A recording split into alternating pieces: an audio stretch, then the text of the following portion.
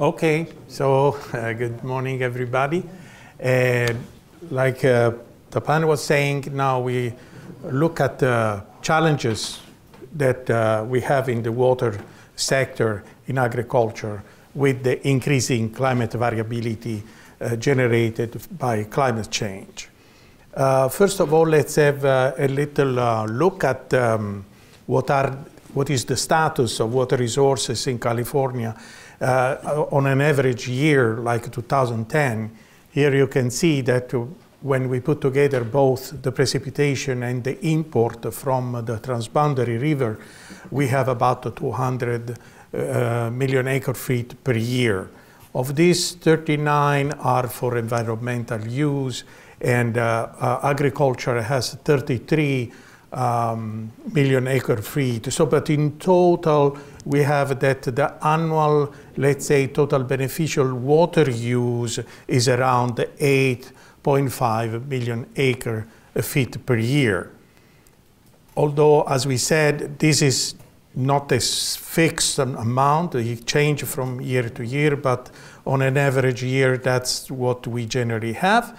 And the distribution of this water, the share of these water resources among the various sectors is shown in this slide, where you can see that the environment takes 49% of the total beneficial water use. And this is used for rivers, in-stream flow, but also the one required to push back in the delta the intrusion of water from the ocean. In addition to some managed wetlands. Then agriculture, mostly irrigated, essentially, takes 41%, while the remaining 10% is for the urban and industry. Generally, these water resources that come from rainfall, but mostly from snow from the Sierra. And the way generally is harvested all the runoff on 40% of the area in the north that collect 90% of the water resources that then goes toward the south, where the majority of the demand is Central and South California, while most is harvested in the north. And of course, the distribution of this water occurs through different, projects of canal and conduit. In addition to the fact there are a lot of reservoirs also along the Sierra to collect the snow melt from the Sierra Nevada. So aqueducts and but we have also transboundary water, like we said, like in the case of the Colorado River, but also from the north coming from Oregon. A couple of areas in lower the delta, below the delta, and in central California, circled in red in this case, are isolated in terms of hydrological connection, and they are mostly based on groundwater where it's available. Now we start to see that the problem, one of the major challenges that we are having is about the variability. And drought is one of those events that comes periodically with some recurrence and so on. And for instance, using this drought severity index, we see that, for instance, we had several droughts between the 2014, 2015, 2016, and then we started to mild down in 2018 and particularly in 2019. But then again, the drought came in 2021, and this was the situation, for instance, last September 2022. Then the rainfalls and the snow melt arrived. Basically, we are already in February this year, we have that situation of drought is basically gone. And when we look, in fact, in March, we are in good condition now. Though this variability and somehow unpredictability of those occurrences makes the planning of water resources, the allocation, always very, very challenges. Another way to look at this variability is to look at the snow melt from the Sierra. We have said before that most of the precipitation are coming under the form of snow. And here, for instance, we have the cumulative precipitation from October to October of the year along the reservoir of the northern Sierra. The shaded area, this shaded area represents the average of almost 30 years, and you can see that several years are below, others are above. This is the current case for this year, but this enormous variability is what makes it very challenging to make the planning of the water resources. This is in the central Sierra, and here the difference, you see the same variability going above and below the long-term average, but you can see also how we go from the north to the south. This precipitation cumulatively are reduced. We have heard a lot about the temperature increase, and particularly minimum temperature for the chilling factor, but also you have heard about the pollination implication. But for us is also an implication on the supply distribution, but also on the crop water demand, the peak that keep changing in some and concentrating in some months. So the warmer temperature during the winter provide, let's say that the precipitation goes mostly as a rainfall and less as a snow. We talked about the chill requirement that is reduced. We have seen that the runoff, for instance, between April and June has been declined by 10% in the last century. And then also there is an important occurrence, the shift of the peak of the snow melt. Basically here, you can see the snow melt waves of the Sierra Nevada in the first half of the century, 1906, 1955, in red. And then in the second half of the century, 1956, 2007, in blue, you can see that the peak has been shifted earlier in time. So this shift prevent the fact that we have already the reservoir that are already in part full, and they cannot be filled more than their capacity, also for security reason and so on. So we lose some water of this snow melt if the peak of the snow melt comes too much early in time. And in any case, we have a projection that this is the historical range until 1990, and when this one, while these are the projection. And if we look at the projection on the lower warming range until 2099, we can see that we might lose 48% of this snowpack. And then if we go, instead of the worst scenario with a high warming range, we may lose 65%. Which is a quite important losses in prospect. The other point also to consider is the fact that we have the continuous depletion of groundwater. Here is just the cumulative groundwater depletion in Central Valley, and this starts already from the 60s. And we can see here, for instance, that there are also dry year, wet year, and during the dry year, the slope of the withdrawal is much steeper than during the wet year when there should be some recharge of this groundwater. And this continuous trend in terms of depletion of groundwater is worrisome For instance, some concern are for Tulare Lake, South Coast, and Colorado River areas, basically where the groundwater level has declined of more than 7 meters between 2011 and 2017. And this is also the reason why there is the establishment of the Sustainable Groundwater Management Act. And this overimpose to the restriction, let's say, in water availability from climate.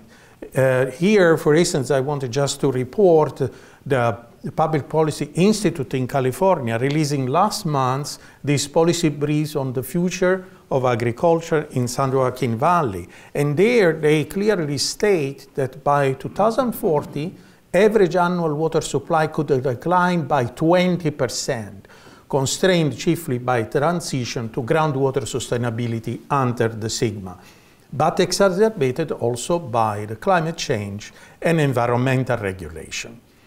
So when we look at long-term of water-related implication, we can see that we continue to have population grow in California. We already reached the 40 million. And the implication of this that you need additional domestic production of food to satisfy the demand of this growing population. Also, we have observed over the years that more agricultural land, particularly also irrigated land, have been encroached by the urban settlement. And so this reduction in agriculture and irrigated good land implies that the production will progressively move in marginal land, in less fertile lands, with implication also for that you needed to compensate the lower, let's say, fertility with additional inputs. In terms of long-term trend of irrigated agriculture, we observe that there is an increasing concentration of the irrigated land. The most relevant area are San Joaquin Valley, Sacramento, and San Joaquin Delta, and the Imperial Valley. Consider that 35% of the U.S. Table food is obtained basically on only about 1.2% of the U.S. farmland. So this is to say how much the concentration of irrigated agriculture is also occurring. Also, the cropping pattern is intensified. Conversion from annual to perennial, like fruit nuts, crops like fruit nuts and vines, higher planting density and inputs, and shift from surface irrigation to macro drip and micro sprinkler irrigation. This is also the results of a push by the legislator from water agencies and regulators that intend to, by increasing the efficiency of the irrigation system, to have some water saving, water conservation, which most of the time it doesn't mean that you can save maybe a farm level, but that water never leave the farm. Actually, the farmers may extend or their land, their irrigated land, or increasing the intensity of their cropping system. So the trend now of the crop is that both, I mean, in terms of irrigation, the gravity of surface irrigation is going down, while is increasing the drip and subsurface. And also, like we see on the other graph, the crops, like field crops, are decreasing, while the orchards and vineyards are increasing. So higher productive crops. But this means also requiring better skills in irrigation scheduling and management. We talked about the economic productivity of water by changing this toward this crop, like orchards type.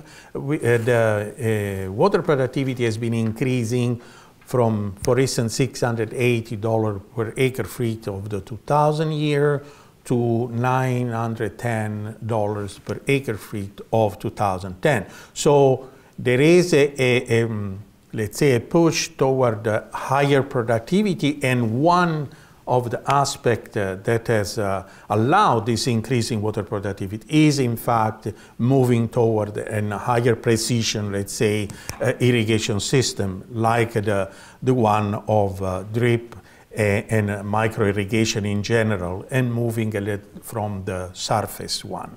So what to expect in the future is that the water supply will be limited and more regulated for all users.